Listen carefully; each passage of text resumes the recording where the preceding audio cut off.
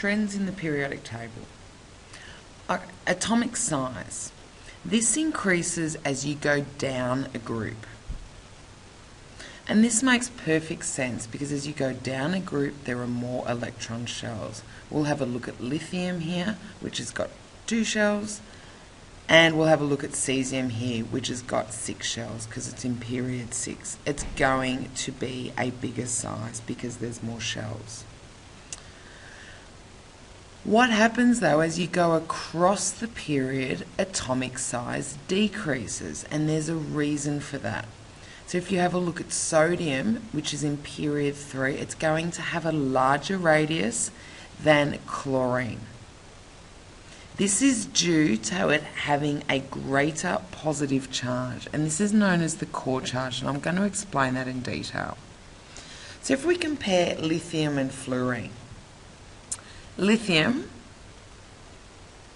if we ignore these inner shell electrons, so these ones here, and we just look at the protons in the middle, the positive charge, and the electrons on the outside, we can see that there's more attraction here from these positive, from the more protons with the fluorine, than there is from the 3 proteins with the 1 electron on the outside there.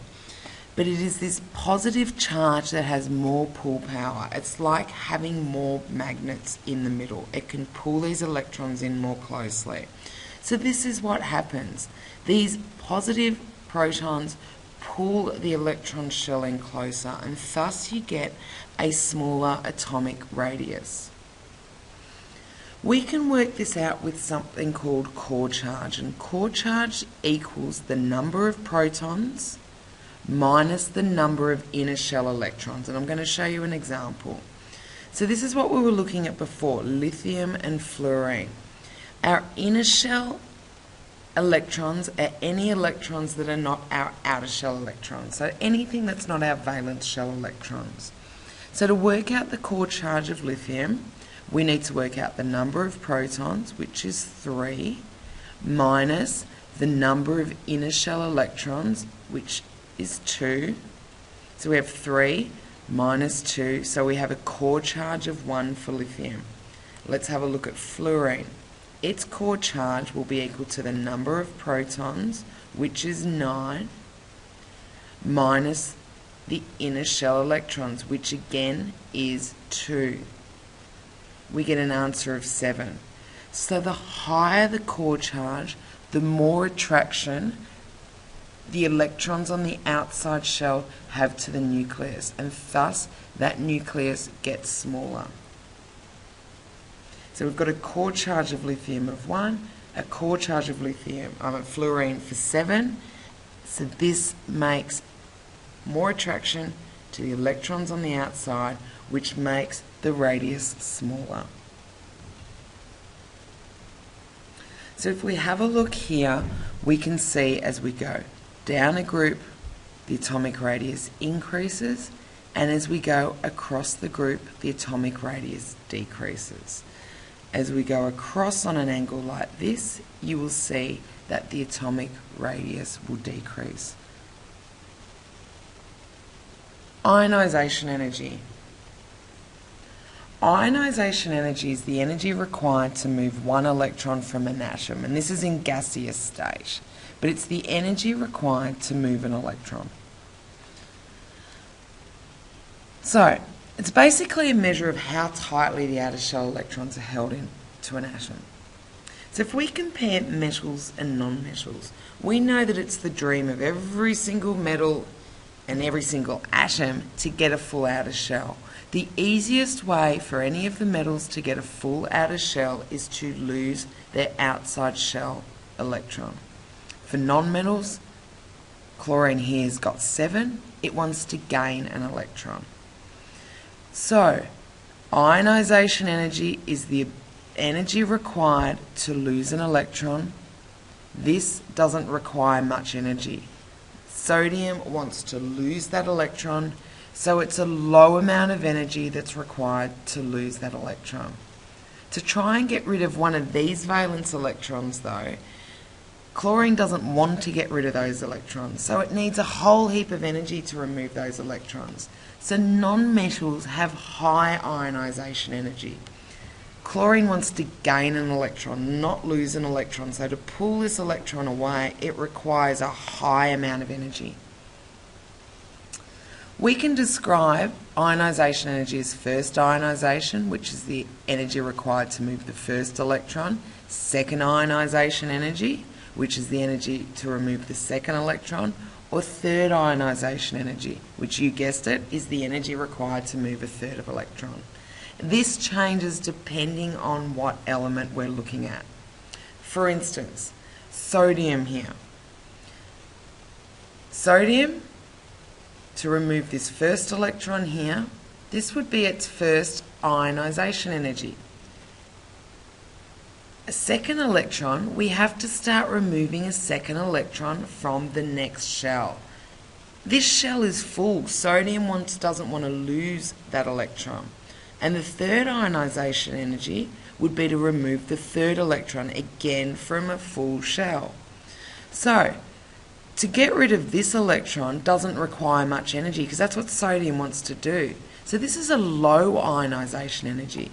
But now to remove it from this full stable shell, second shell, we need a lot of energy. So it's a high ionisation energy. And the same with this third ionisation energy here. It's a lot of energy that's needed. This electron, it wants to go to give sodium the full outside shell, which means that it has low ionisation energy. But to remove a second or a third electron, this is going to require lots of energy. So it's said to have a high ionisation energy. Let's look at a second example here, chlorine. Chlorine doesn't want to lose any of these electrons, okay? It wants to gain an electron. It only needs to gain one. So, to lose this electron would be called its first ionisation energy. This one would be its second, and this one would be its third. All of these are going to be high energy ionisation, okay? High amounts of energy are needed to remove any of these electrons, because chlorine wants to gain an electron. It's a lot easier. Need loads of energy to remove these electrons. Let's have a little look at going along at the elements. And I'm just going to look at group 1 elements here. Lithium. Notice that lithium has the lowest amount of energy for its first ionisation energy. Lithium, sodium, potassium. This is because these all only have one electron in their outside shell. So it doesn't take much energy to remove those, because they want that full outer shell and they want to remove, or they want to get rid of that electron.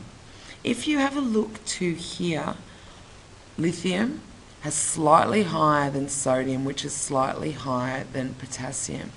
As we go further down the periodic table, remember, as we go further down the periodic table, the size of the atom is increasing. So if we look at group 1 here, we can see lithium is a lot closer to the nucleus, so it's a lot harder to remove that electron than it is than this electron here in cesium's 6 shell, okay? Cesium's really happy to get rid of that. So far away from the nucleus, there's not that much attraction between the two of them. But lithium here, it's a lot closer. And that's why, looking at the graph, you'll see that the ionisation energy decreases as you are going down the groups. And this affects the reactivity. So here's a little bit of lithium, and we did this in class, and you can see here that lithium reacts quite vigorously, moves around, and that phenolphthalene's turning pink, which indicates that lithium hydroxide is being produced. Let's compare that though with cesium.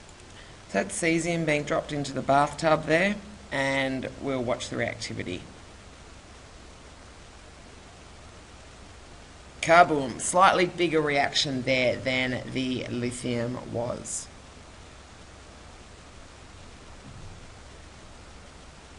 So in summary, ionisation energy decreases down a group and increases across a period. Electronegativity. Think of electronegativity as the opposite of ionisation energy because it's the ability of an atom to attract electrons. Want to have a look again at sodium and chlorine. Sodium here, its ability to attract electrons is not that high, okay? Because it wants to give away that electron. So it's classed as having low electronegativity. Whereas chlorine wants to attract an electron, okay? It's got more protons in the middle and it only needs one more electron to get a full outer shell. So it's got high electronegativity. So the trends in electronegativity, it decreases as you go down a group and it increases as you go across a period. You can overall say that it increases as you go across on this angle here, with fluorine having, or this area of elements having some of the highest electronegativities on the periodic table. So in summary, you can look at the trends of the atomic radius, which increase as you go down and decrease as you go across the period. Electronegativity and ionisation energy both increase as you go across a period and they decrease as you go down the periodic table. You can also look at metallic and non-metallic character. So obviously the strongest metals are down in this bottom section here, and these are the least metallic of your elements. So there's some questions for you to complete, booklet questions and chapter questions, and you'll have some time in class to do that.